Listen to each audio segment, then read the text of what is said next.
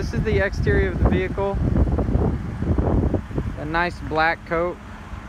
I know it can be a little tough to see with the sun on it, but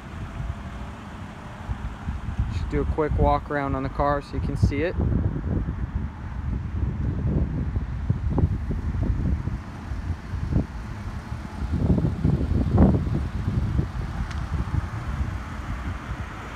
Down around the front of the vehicle. And we can step inside and I'll show you a look at that. This one also does have the pinstriping on the side, which is a really nice touch.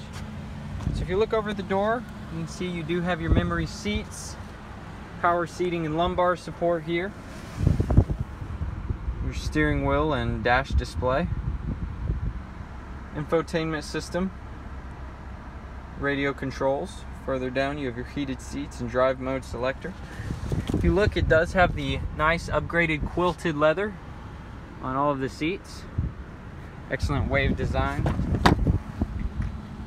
Center row here, which slides forward and back via the use of a bar, and also has a reclining lever here.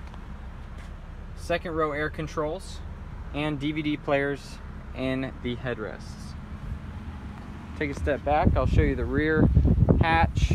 As we open it up, it is an automatic lift gate. And as you open it up, as you can see, plenty of space. The third row is currently laying down to show the ample cargo space here.